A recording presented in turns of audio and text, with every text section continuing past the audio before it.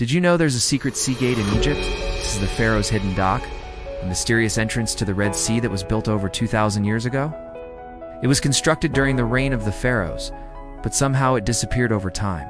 No one really knows why. Some believe that it was intentionally covered up to hide the entrance to the Red Sea from invaders.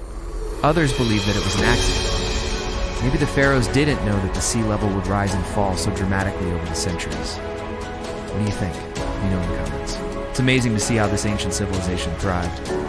They built great pyramids and temples all over the Nile River Valley, but their greatest achievement was their ability to adapt to their environment. The Egyptians kept records of the flooding of the Nile River every year, and they used this knowledge to predict the next flood. They would then use this time to plant crops along the riverbanks, ensuring that their fields would be flooded and fertilized for the next growing season.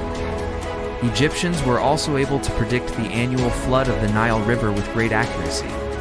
This allowed them to plan their crops and harvest accordingly. It's no wonder that the Egyptians are considered to be one of the greatest civilizations of all time. Their achievements in science, mathematics, and engineering were far ahead of their time.